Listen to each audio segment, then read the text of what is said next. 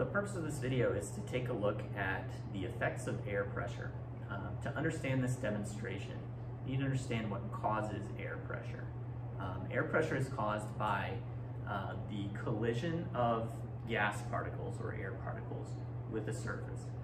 They hit that surface, they exert a force, and that force, the cumulative effect of all the millions upon millions of collisions that happen every fraction of a second, is what produces air pressure or atmospheric pressure. I have another video that gives you a little bit more in-depth look at atmospheric pressure and the units that we use to measure gas pressure. So check that out. It's called the can crusher demonstration. But I do have on the board here just to note that today's atmospheric pressure is right around 100 kilopascals, so 100,000 pascals of pressure, which actually is a very significant amount of pressure. We don't notice it so much because it's kind of like background noise. It's always there. Our bodies are adapted to live under this fairly large atmospheric pressure, and so we don't really notice it unless we can create a difference in pressure. So if you can get a different pressure on one side of a barrier, sometimes you can see the effects of that large atmospheric pressure that we experience every day. And that's what I'm going to try to do with this demonstration. So I have some round bottom flasks. I'm going to put a little bit of water inside, just a little layer of water. And then I'm going to heat these on the hot plate. The water should begin to boil, begin to vaporize. And that water vapor should push out some of the air, leave this one aside, push out some of the air that's inside the flask.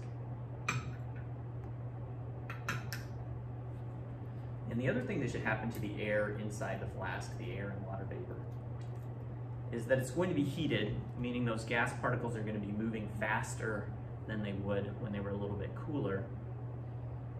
And then what I'll do is, once we get that air and water vapor heated up to a significant amount inside the flask, is I'm going to seal the flask with a balloon. And we should see something interesting happen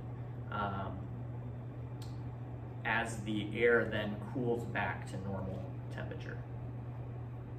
The trick on this is to get the balloon on kind of quickly and not burn your fingers, because the glassware is going to be hot.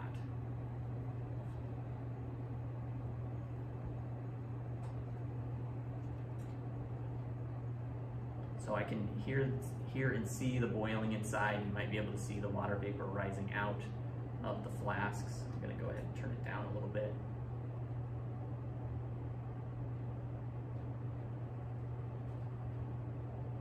And they're about ready. Pretty warm. All right, I think I'm going to try this first one.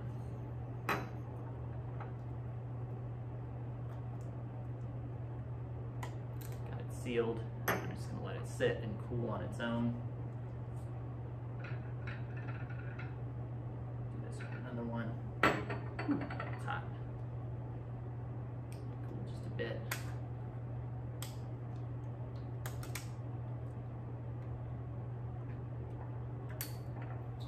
This one I'm actually going to turn upside down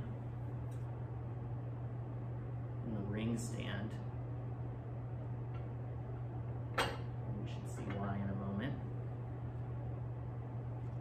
Might start to notice here the balloon has collapsed as the gases inside cool down. Some of the water vapor condenses back to a liquid state. The gas pressure inside is going to be less than atmospheric pressure.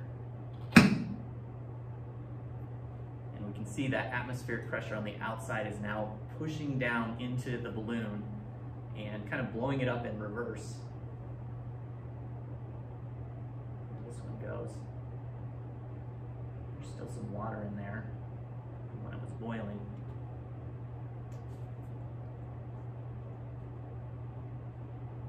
It'll continue to cool. It might end up bursting.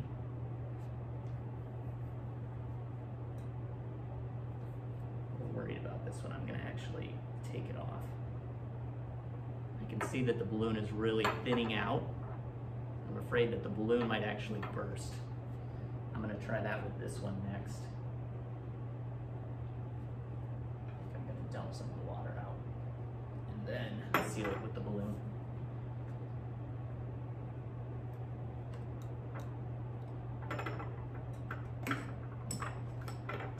Balloon broke on me.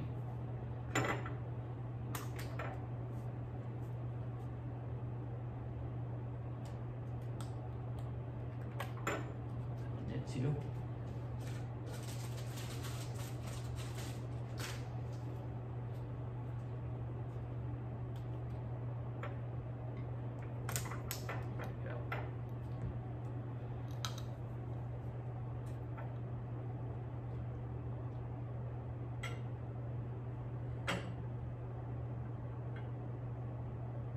That one cool.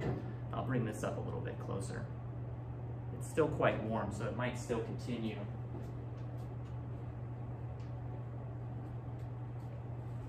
But what you can see is the balloon has been forced down into the flask, because by cooling that pressure that was inside, lowering the air pressure inside, and I just saw the green one move up into the flask. That atmospheric pressure, all those particles hitting the inside of the balloon are blowing it up down into the flask, and that will continue as this cools. This is still quite warm, so the gas particles inside are still moving pretty fast. As they continue to cool and slow down, the pressure in here will even drop less. And the purple one actually just burst. I saw it coming because I could see that it was starting to thin out. It was enough actually, because the balloon kind of got caught on the inside, that large pressure on the outside of the flask was enough to rupture the balloon. Now over here on the green one, I wanted to do this upside down just to show that air pressure doesn't just act downwards. It acts sideways, it acts upwards. Any surface that has air in contact with it is going to experience that air pressure. And so this, again, as it cools, we should actually see the green balloon go up even further into the flask. And that'll take some time. Eventually, it should end up looking like the yellow one.